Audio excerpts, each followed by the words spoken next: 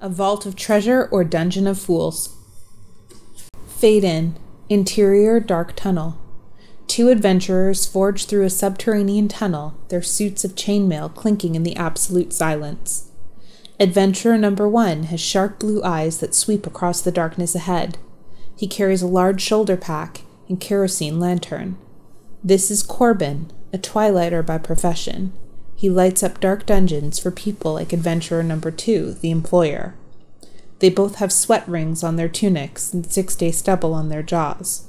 The employer stops. There. He points to a narrow side tunnel. I'll have to extinguish my lamp. I didn't hire you to lead me around in the dark. Nor did you hire me to blaze a trail along a goblin footpath. Corbin dons a pair of archaic goggles. He passes another pair to the employer. Then he extinguishes his lamp. The tunnel becomes pitch black. I'm blind! Corbin leads the employer into the narrow tunnel. Lower your voice. Goblins have poor hearing. That would be false. I can handle a goblin, don't you worry. He moves his hand to the hilt of his sword. Goblins are pack creatures. Where you find one, you find many. I can handle many, as long as I can see them.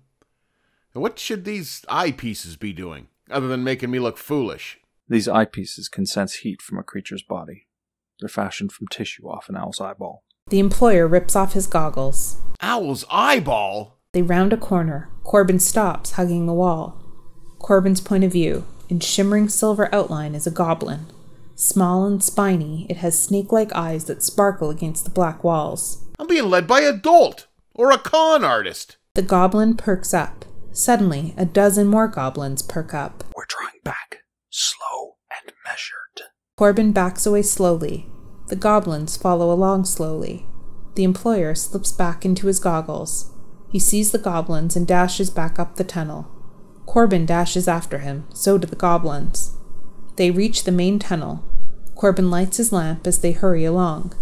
The goblins catch up easily, gigging and sniveling as they race alongside. One reaches out and tickles the employer. Oh, they're playful. They just want to play. Goblins play with their food. The tickling goblin bears rows of ragged fangs. The employer shrieks and pulls away. An underground stream runs across the tunnel. Ah! Goblins for water! Goblins for water! Corbin and the employer charge into the stream. The goblins charge in with them, splashing and frolicking. One dives down and paddles along underwater. The employer climbs up the opposite bank as a goblin jumps on his back, attaching itself to his pack. The employer swats at it with his sword. It wants your rations. Get it off! Get it off me! Corbin unfastens the pack and tosses it back into the stream. The goblins swarm it, devouring tins of hardtack. Corbin and the employer dash further up the tunnel. Why couldn't you have thrown your pack? You were carrying the food. All of the food. The goblins finish the hardtack and spring further up the tunnel in pursuit of Corbin and the employer. I recommend a quick exit. Not until I find what I came for. The goblins gain quickly from behind. The tunnel begins descending. Corbin tosses his lantern into the darkness ahead. It rolls away, gaining speed as it goes. Why? Corbin yanks him into a side tunnel. The goblins bound past them after the lantern, disappearing from sight. I trust you have other light? I'm a professional. He pulls a torch from his belt and lights it. Dozens of intricate etchings mark the walls. These are runes to ward off the undead. We must be near the crypt. He hurries down the side tunnel. Corbin rushes to keep up. And what, pray tell, is buried in this crypt? A troll queen. Trolls don't have queens. That's why this one is very special. They reach a dead end. Now the runes just stop. How can that be? Trolls may have meager brains, but they do enjoy their games. Corbin shoves at the walls. The employer joins him. A boulder suddenly breaks free, rolling back along a narrow passage. They push it along. Interior Troll Queen's Crypt continuous. The boulder rolls into a large chamber. A massive stone coffin dominates the room. Corbin and the employer inch toward it.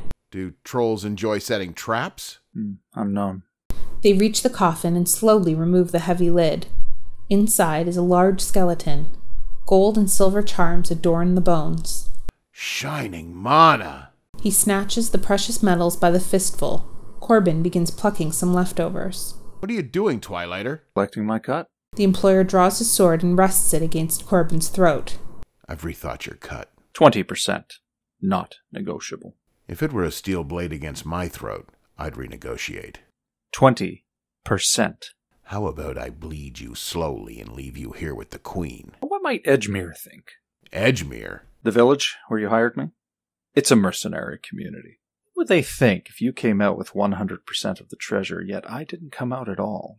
The employer grits his teeth. Mercenaries are quite stringent with double-crossers. Exterior countryside evening. Storm clouds are brewing on the horizon. Corbin hikes across fields of long grasses.